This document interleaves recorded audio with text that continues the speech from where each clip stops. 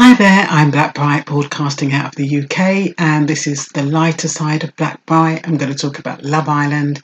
For those of you, if it's the first time you're passing, welcome to my channel. For my existing subscribers, well, my Love Island fans, thank you for dropping by and supporting me. So if it's the first time, you probably know you're watching this, so you must know a little bit about Love Island. But just in case you don't know anything about it, it's just basically a reality show where this year it's taken place in South Africa. It's where couples go in to meet the person of their dreams. They hope that they're going to fall in love, and then all the shenanigans that go with that. So we're now more or less halfway through. People have come back from Casa Amor, which is the biggest test of whether or not two couples are going to stay together. And so here we are now. Tonight, what happened? Tonight we started off with Mike and Priscilla walking off. There was this kind of discussion, and I just remember seeing those two. He took her hand and they walked off, so they seem to be getting on quite well. They're not getting much airtime. I got the feeling that when he was with Leanne, he had much more airtime. I don't understand why he's not getting as much airtime with Priscilla. That is very, very strange, because he's getting on with Priscilla. So why aren't we seeing those kind of dynamics? It's almost like they're making it boring so that the public will say, oh, you know, boring, we don't see enough, they're not doing anything. And so what they're doing now is focusing on the people who are exciting. But they're still in, they didn't get booted out tonight, so that's good. Shauna, she's saying she feels muggy because she overheard Callum say to Molly that he's going to be the next one to make her his girlfriend. I don't think he can see. Molly ain't all that interested. Mind you, when she kisses him, she seems to be interested. But I don't know. I'm not quite sure with that. I think he's more into her than she is into him. And it's always better for the woman to be more interested in the guy than for the guy to be more interested in the woman, because the woman is the one that kind of sticks with it. You know, like if he was with Shauna wouldn't leave him for love or money. He would have been safe. If he was looking for security, he would have been safe with Shauna. Molly, okay, she's pretty and she makes you all excited and you feel like tearing her clothes off, but is she going to stick around for you to do that? That's what happens. Some of you men, you like to punch above your weight, don't ya? And that's well, I mean, and the thing is, when he was with Shauna, he seemed more attractive and he seemed to have a little bit more personality. Shauna kind of brought something out of him. Now with Molly, he's a bit boring. So, I don't know, maybe it's just me. Put your comments in. Tell me if you see what I see. Anyway, we got Luke, M and Demi. Ooh, that's a bloody good one, isn't it? Who would have thought? And they clicked almost instantly. And she's a bloody architect. She deals with all excavation and all that. She ain't just a pretty face. So good for Luke M. If she likes him, and she does, and I don't think she's just doing it to stay in the villa. I mean, obviously, people want to be coupled up. And we don't know what will happen if somebody else comes into the villa. But for now, everyone needs a bit of tender loving care. And while they're in the villa and they're watching everybody else cuddle up, kiss, and goodness knows what, you must feel a bit left out. I guess Shauna's going to feel even worse now that Demi and Luke M are getting it on. But did you see that new guy coming in asking to see Shauna? Ooh, he looks a bit of all right, didn't he? Bloody hell. And he asked for Shauna. You know, sometimes I wonder if those directors set it all up, you know, just to keep things interesting. Wouldn't it be interesting, though, if the new guy really likes Shauna and Shauna really likes him and Callum gets jealous,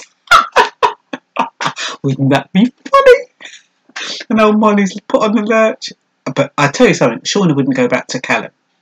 She definitely would. If she goes back to Callum, that would be it. She'd be a mug. So I hope she doesn't. But anyway, that's me hypothesizing. I don't know if that's going to happen, but you know, I was just putting it out there. I'm just being a bit mischievous. Jordan says he's not having fun with Rebecca. Well, it don't matter now, they're gone. I think she was just, I don't think she was interested in him. I think she just wanted a fella and she just chose him. There was no chemistry. You could see it. And to be honest, I thought Jess and Ched would be going. Eva and Naz.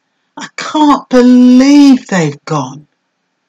But you know the good thing? I think those two clicked and I think they click on the outside. So it wasn't a waste. If Naz had left without anybody, then yeah, maybe I would have been a bit disappointed.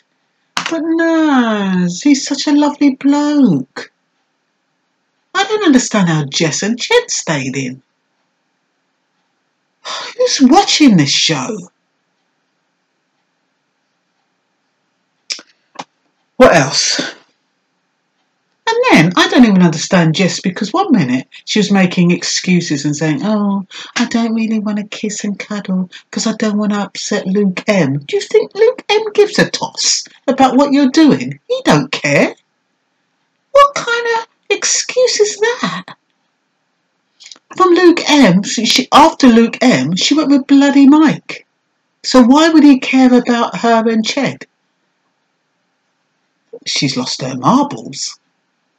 And then I thought when she said that, well, she's not really in it, because normally when these women kind of distance the guy, they kind of like make all kind of excuses. But then afterwards she's saying, oh, we really get on. I wonder if she's doing that for the bloody camera. I wonder if she doesn't realise that we're watching all of it. And I'm wondering if she did that second part for the camera when she said, oh, we get on and I really like him and he really gets me and I get him. Just like. Anyway, I don't even know what's happening with those two. It just does. I just do not see it working. Not on the inside or the outside. I just don't get it. Unless I'm missing something. What else is there? The trio of trust. Oh, bless them. Finn, Luke T, and Luke M. My three favourite people. Trio of trust. Comparing their sexual activities with bits of fruit. Thinking we won't understand what they're talking about. Whether or not it's a bit of bread which is a bit soft or a bit of toast which is much harder, and whether they wanted to eat the toast or whether the bread was okay, and whether they should have tomatoes. I didn't quite get what the tomato bit was though. But anyway, I love those three. And so yeah, they were being discreet. They didn't kind of tell us too much, but I guess they knew what they were talking about. But anyway, we do know there's, what do they call it? They're doing bits. We do know that they're doing bits underneath the covers. And Mike giving Luke lessons. That was good because it seemed to work. It seemed because the next minute he was in the arms of bloody Demi. So that Mike is kind of a cool character. And I think Luke needed that. I mean, I think, you know, it must be difficult for men to know how to approach a woman, because in Luke M's place, he's like, "Oh, hi, Demi," but the way that Mike did it, where you know, it just made difference, and it was much more. Well, I think if it was Demi, she would have been much more intrigued. So these men, they study women, don't they? They know exactly what's what. They ain't silly. So they've got them all sussed. That's why I said sometimes it's just a bloody game. They know exactly what to do to pull them a little closer and keep them a little distance. Anyway, what else is there?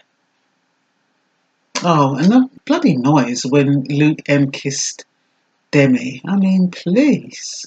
I mean, that's the only thing I don't like. There's nothing private in that villa. You know, they all just there watching and waiting. You know, you can't have no little private conversation. You can't have a little kiss. You can't have a little cuddle. Everybody's there looking and waiting and cheering. Oh, anyway, that's all I've got to say that's all I've got to say about Love Island tonight. Bye. See you tomorrow.